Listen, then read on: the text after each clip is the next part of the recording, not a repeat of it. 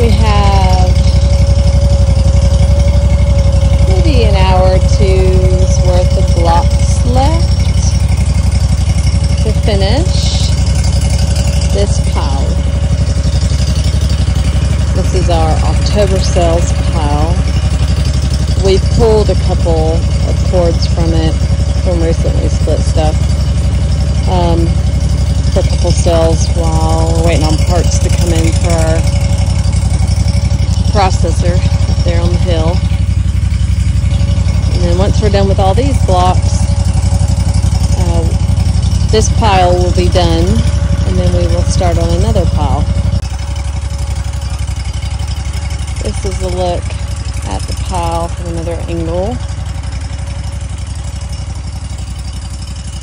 It's very tall. Obviously you can see some of the stuff we split earlier this year. So we're gonna let all this dry out. We think once we're done with all these blocks, I estimate that it's probably about 30 to 40 cords.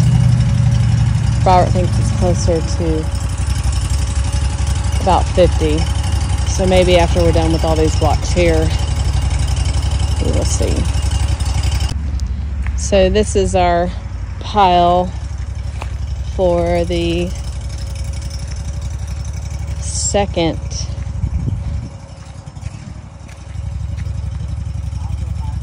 This is our stack of logs for the second pile of firewood that we're going to have for January sales. So we'll start splitting in August, let it dry, and sell it in August. That's the plan.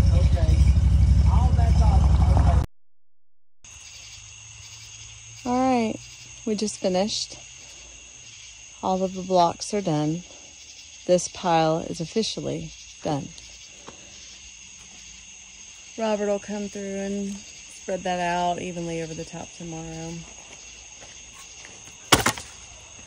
And this is what's left of the blocks. There's just a couple little scraps that...